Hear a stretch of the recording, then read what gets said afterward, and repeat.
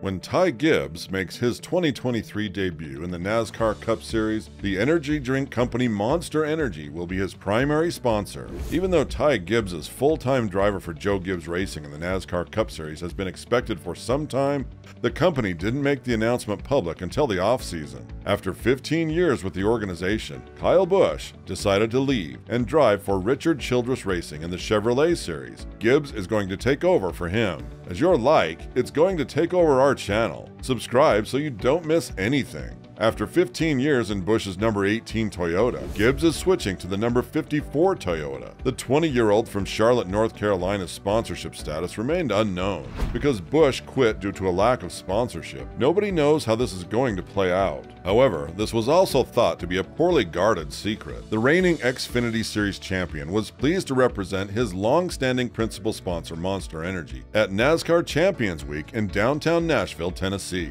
According to a rumor by Adam Stern of the Sports Business Journal, Monster Energy will be sponsoring Gibbs in a substantial capacity for the 2023 season, but the specifics of the arrangement have not yet been made public. In 2022, Gibbs' lone full season in the Xfinity Series, he won 7 races and the series title. Surprisingly, he also got to compete in 15 Cup Series events. After injuring his head in a qualifying incident at Pocono Raceway in July, 23XI Racing's Kurt Busch was sidelined for the remaining 16 races of the season. Joe Gibbs Racing and 23XI Racing worked together technologically. After 15 laps, 23XI Racing requested a replacement from Gibbs. Sadly, Gibbs' father, Coy, passed away the night before the season finale at Phoenix Raceway. The same night, Gibbs took home the Xfinity Series title. Daniel Hemrick piloted the number 23 Toyota in the event. In 15 Cup Series races, Gibbs replaced Busch, whose sponsorship came from Monster Energy. The best place he finished was 10th,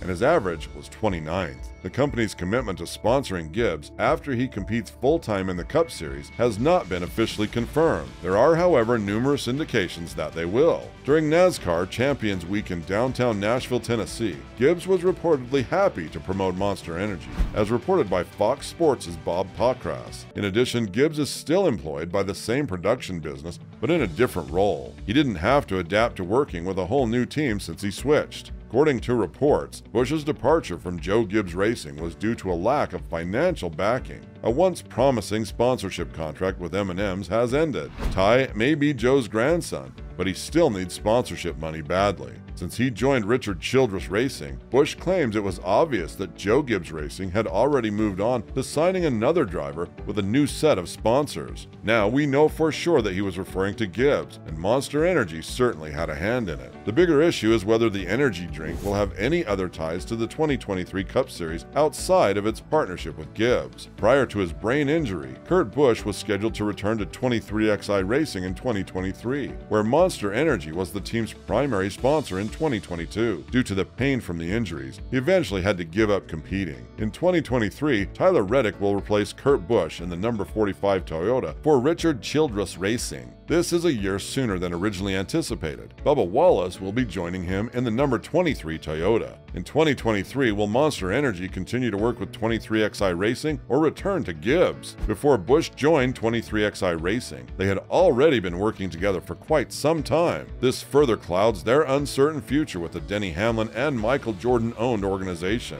5 drivers in 2022 equaled the record for the most first-time winners in NASCAR's top series. On the other hand, if it occurs again in 2023, it may cause considerably more of a stir. Several new champions emerged in the 2022 World Series due to various factors. NASCAR's new next-gen vehicle type leveled the playing field between smaller and bigger teams. Teams may no longer rely on producing their own components, but instead must get them from a centralized vendor. Also, each team had to start the season with a clean slate in order to figure out how to get the most out of the new vehicle. As a result, there were 36 events and a record-tying 19 different champions across the board. Drivers with smaller teams had a considerably better chance of placing in the top 10, much less winning, as a result. First race of the season, and Austin Cindric wins the Daytona 500. 3 weeks later, Chase Briscoe took the first at Phoenix Raceway. The second-year racer had never previously won a race in the Cup Series before this. 2 weeks after Briscoe, Ross Chastain added his name to the list of Cup Series champions. He passed A.J. Allmendinger and Alex Bowman on the last lap at the Circuit of the Americas to take first place. In a dirt race 3 weeks later at Bristol Motor Speedway, Tyler Reddick came close to joining the club of first-time winners. When Briscoe collided with him on the final turn, it gave Kyle Busch an opportunity to overtake and ultimately win his 60th career race. It wasn't until July at Road America that Reddick finally took home a World Series victory. While Reddick may have won the Cup Series race at Sonoma Raceway 2 weeks earlier, Daniel Suarez had already taken the checkered flag. In the second part of the race, he overtook the lead and became the first driver from Trackhouse Racing to win a race. The percentage of people who do not have a Cup Series victory has dropped dramatically. Without them, the list of drivers who are slated to run the whole 2023 Cup Series season and still have a chance to win their maiden race is short. The most experienced driver on the list is also the least experienced. In 2022, Ty Gibbs, racing in his grandfather's vehicle for Joe Gibbs Racing, took home the Xfinity Series title. He won 11 races in just a year and a half.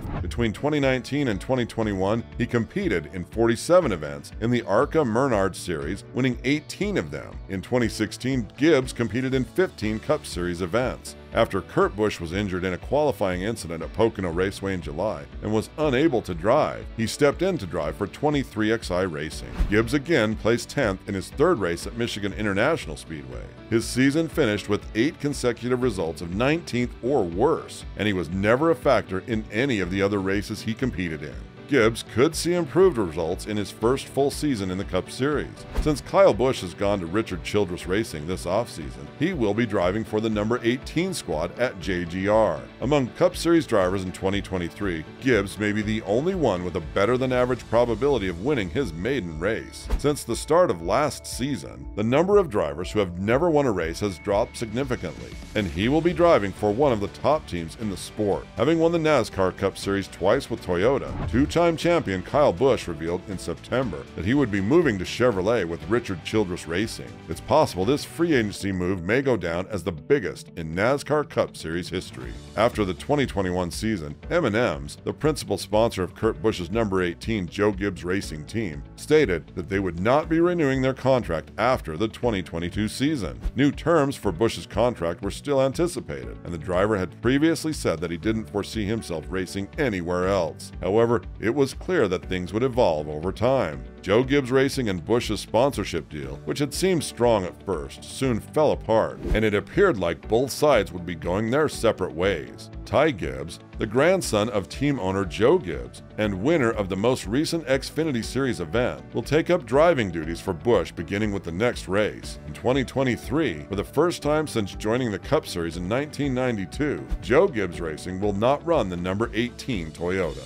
Monster Energy will follow Gibbs to the Cup Series as a sponsor. If Monster Energy delivers as promised, the number 54 team won't need any further sponsorship. Would Joe Gibbs Racing really trade a two-time champion for a 20-year-old because 2 of its 3 drivers are 42 years old and perhaps toward the end of their careers? In 2023, Ty Gibbs will make his NASCAR Cup Series debut with Joe Gibbs Racing. Will he be bringing Monster Energy his primary sponsor? Tell us in the comments. Leave a like and subscribe for more videos like this.